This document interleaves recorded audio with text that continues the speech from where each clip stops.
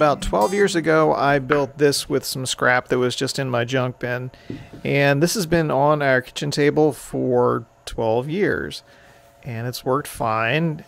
There were no great measurements taken for this one, but it's certainly seen better days, and the angles were never great.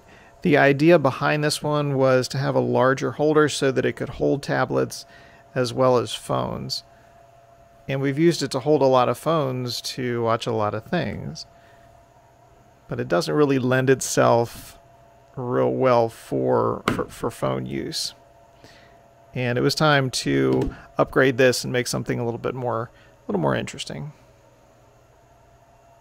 So I thought today would be a good idea, a good project for this afternoon, to get out, set up the CNC, use some inexpensive pine, and make a little phone stand. This is our basic design here. The measurements here are for some dowel rods. I had a couple scrap dowels sitting in the shop. I won't get too into the tool paths for this because everybody's machine is different, but basically we're just doing a profile cut. We're going to cut around the outside. We'll leave some tabs in here so we can cut these out, sand them off. And then for the dowels here, we'll just drill those out as a pocket. We could make this cut go faster if we used a milling toolpath for these cutouts here. But for today, we'll just do a pocket for these.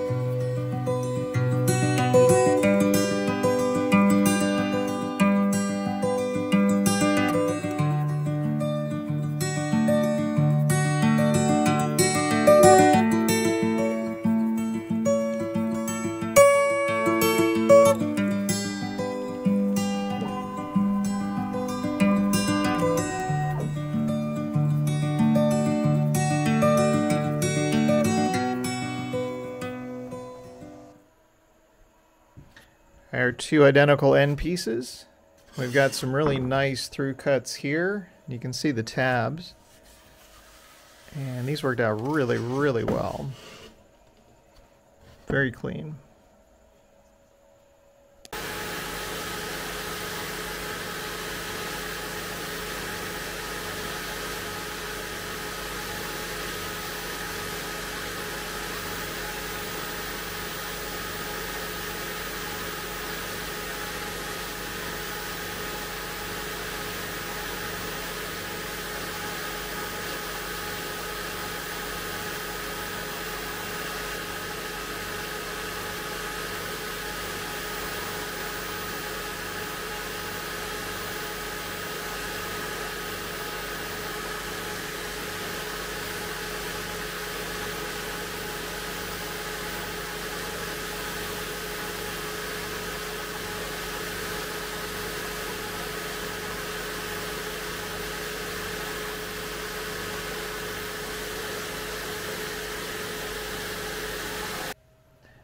After a little bit of sanding, these actually can be used just as they are.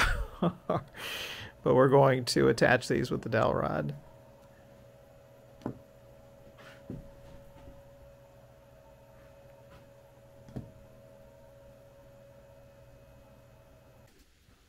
One side with the dowel rods. One cool thing about the CNC is it's just another tool in the shop. It's still fun to do the hand working for little projects like this. For the dowel rods, I was going to glue these in, but it's such a snug, tight fit that it didn't really seem necessary for this. So these are beautifully flush. CNC did a great job. And to tap those in, we made a little recessed tool here so that we could kind of nail those in a little bit.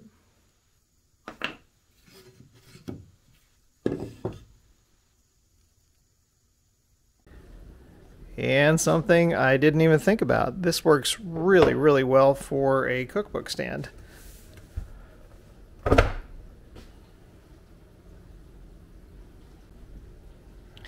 Sometimes projects work out in lots of interesting ways.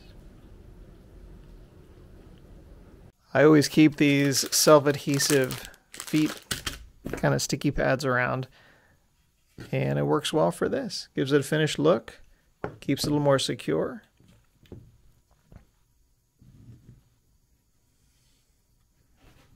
And there we go.